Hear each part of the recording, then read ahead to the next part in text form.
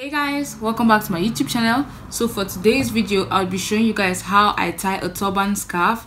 I really haven't figured this thing out, so let's learn this whole thing together, and I hope you learn a scarf style or two. So if you want to see how I tie my turban scarves, keep watching, and don't forget to subscribe at the end. Don't forget to give me a thumbs up if you love my video. If you love this makeup, I also have a video on it, and I'm going to put a link or card right above my head so you guys can watch it, and I'd love to see you in my next video. Ciao. So for the first scarf style, I'll be using this Ankara scarf from my outfit that was made for me, but I just like to in this video use only the scarf. So after folding the scarf, I'm just going to place it behind my head, and I'm kind of going to put it like equally, so the 2/3 part would be at the direct nape of my neck, and then I'll bring the both equal tails to the front. I was thinking of doing a different style here, but I'll show it later.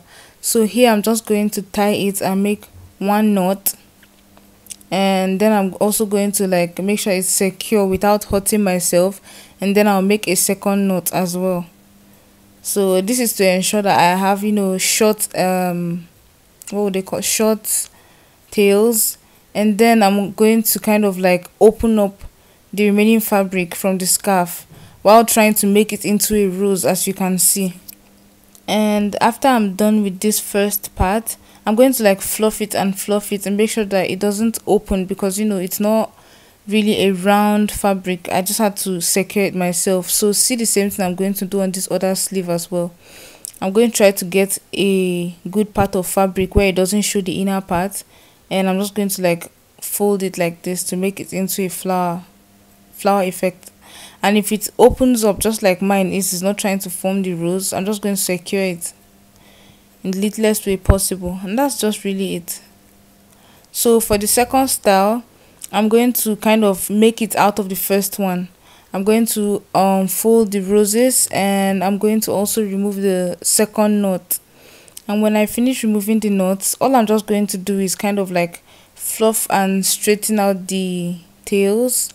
And after I'm done doing that, all I'm just going to do is take them to the back of the scarf and kind of tuck them in, because I'm not really a fan of tying scarves. I like to tuck them in instead. It's like less headaches, and that's the simplest style ever.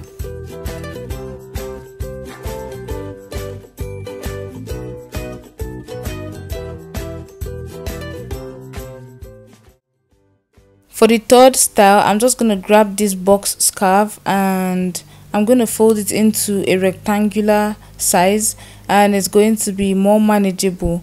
So I'm going to just start from the back as well, giving it like two equal sides, both left and right. And all I'm going to do is tie it and make one knot in front, and then I'm going to try to, it's not like another knot, but all I'm going to do is fold both tails into each other. As you can see, I'm going to put the other tail and tuck it in behind the scarf on the left side, and tuck the other side on the right side as well. And that's really just it, less headaches. And for the fourth style, because the scarf is a box scarf, I kind of like folded it into a triangle, and I'm going to show you how it looks here. So you can see the folded part has like two flaps over each other. Now I'm going to take the part where I folded and place it behind my head, allowing the other fabric to cover the entire hair and everything.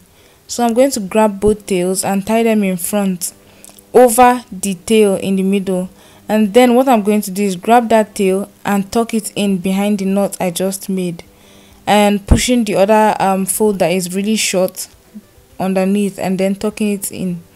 Now after I'm done tucking this long tail behind the knot I just made, I'm going to take the other two tails that are left and kind of like tie them around the knot to make some sort of turban situation.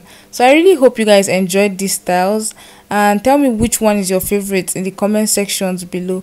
And also kindly subscribe to my channel by clicking my face, and check out my other videos. Thank you so much, and I'll see you in my next video. Bye.